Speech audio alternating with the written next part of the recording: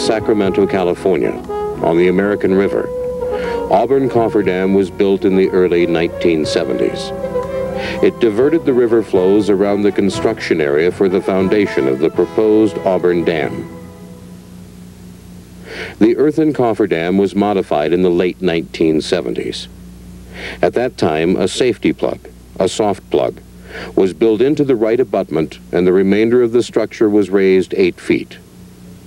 The plug was designed to erode if the capacity of the cofferdam was ever exceeded. This would allow the dam to fail gradually and the stored water to be released over a period of hours. This slow breach would also restrict the amount of the embankment material entering the river. Downstream, Folsom Dam and Reservoir was operated on the assumption that Auburn Cofferdam would fail if its capacity was exceeded. For computation purposes, the water stored behind the cofferdam was added to Folsom storage. California's unprecedented storms of February 1986 resulted in large inflows that exceeded the diversion and storage capacity of Auburn Cofferdam.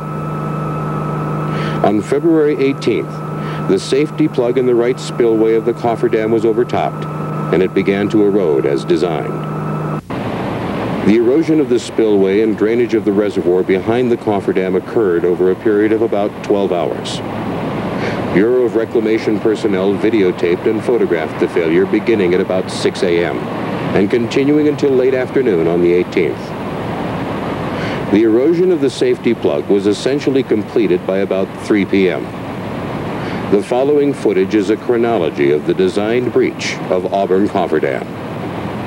The cofferdam was functioning properly before the flooding occurred. From these views, you can see some of the foundation work that had been completed before the Auburn Dam project was stopped several years ago.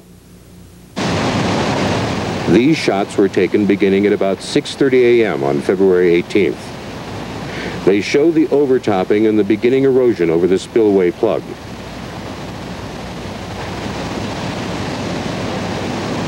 Downstream from the cofferdam, erosion is starting to take place along the edges of the spillway channel. At this time, some erosion of the spillway plug has probably occurred. As the time progresses, more erosion takes place.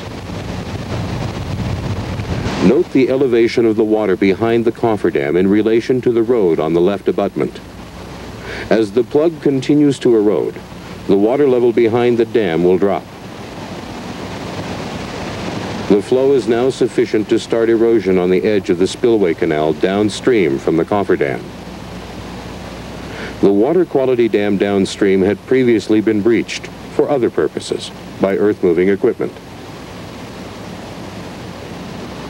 In the spillway, the erosion is horseshoe-shaped as it progresses upstream toward the spillway plug. A short time later, the horseshoe-shaped erosion has gained momentum. The diversion tunnel is discharging below the previously breached water quality dam. Massive erosion along the downstream edge of the spillway channel is beginning to take place. The water eats into the toe of the dam.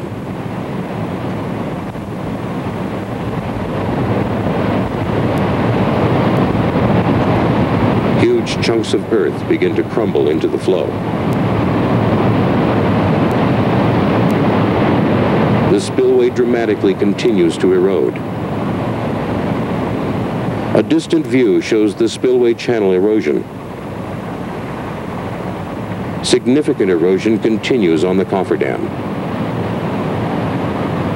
Downstream, the diversion tunnel continues its discharge. A swirl forms in the cofferdam reservoir at the intake for the diversion tunnel. The horseshoe erosion near the left side of the channel continues to move upstream. A substantial quantity of earth is being moved by the large flow of water. As the water eats further into the structure, the pace of the erosion speeds up. The erosion has progressed through the entire spillway channel and is starting to move back to the plug. The spillway erosion has moved back beyond the access road. The flow through the spillway channel and the erosion continues to increase. The erosion on the right side of the channel has almost reached the safety plug.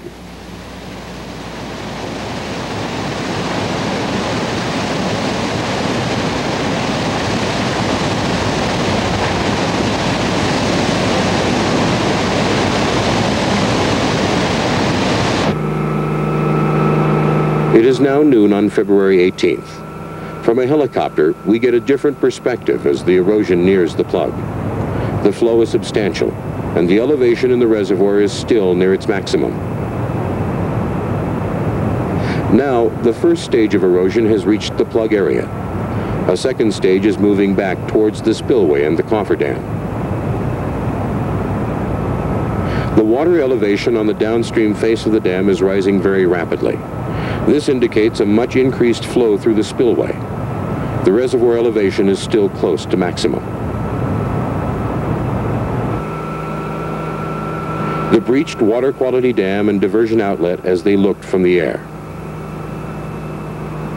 Because of the backwater effect of the high flow in the channel, the discharge through the diversion tunnel has probably decreased.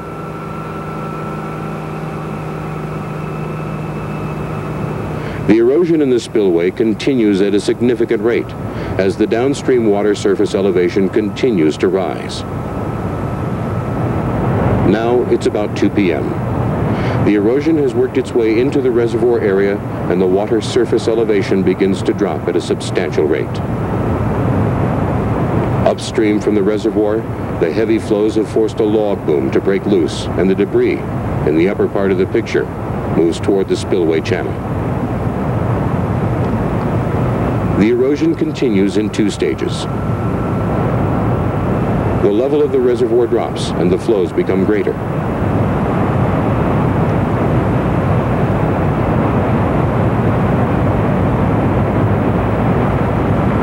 The debris of logs moves into the opening. Downstream, the water elevation continues to rise, while in the reservoir the elevation has dropped substantially.